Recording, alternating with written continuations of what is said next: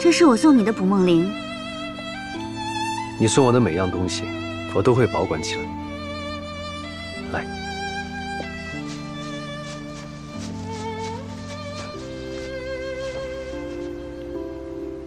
种子，这是季风树的种子。你曾经跟我说过，希望在越州的家里有一棵季风树，这样你的生活就会过得心满意足。有了它，就可以不用想念昭明宫的季风树，你随时随地都可以看得到。你愿意跟我一起种吗？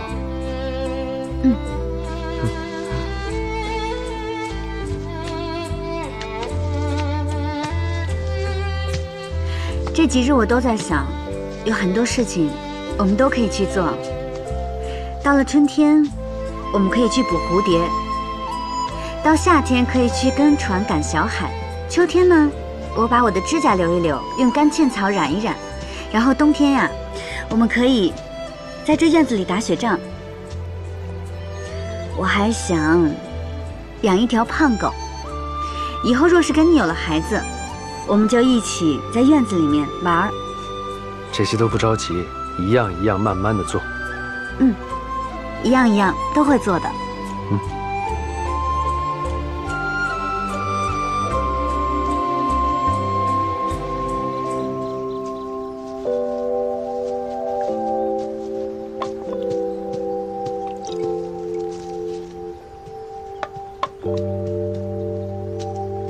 不过有件事我却可以办，你把护身符给我，我帮你和肚子里的娃娃去祈福，可好？祈福？我这次来，使团中带了供奉龙尾神的祭司，大征宫规严格，他不能入宫。你可以把护身符给我，我帮你带去给他，加持祈福完送回来，这样可以更好的保佑阿简。这怎么？大征宫规还不允许带嫔妃的东西出宫？不是，这龙尾神，我从不离身的。我与阿姐一起长大，怎会不知？只是阿姐若是能多得一份祈福庇佑，那不是更好？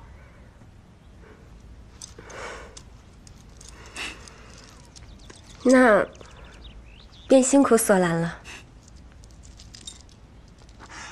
阿姐的事儿就是我的事儿，不辛苦。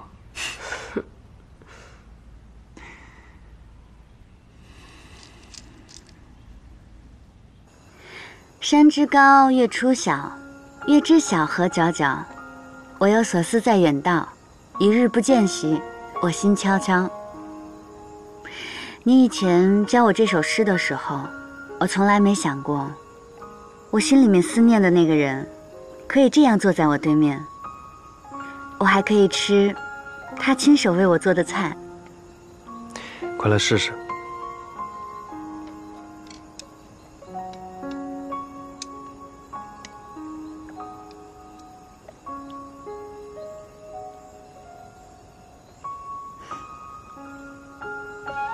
好吃吗？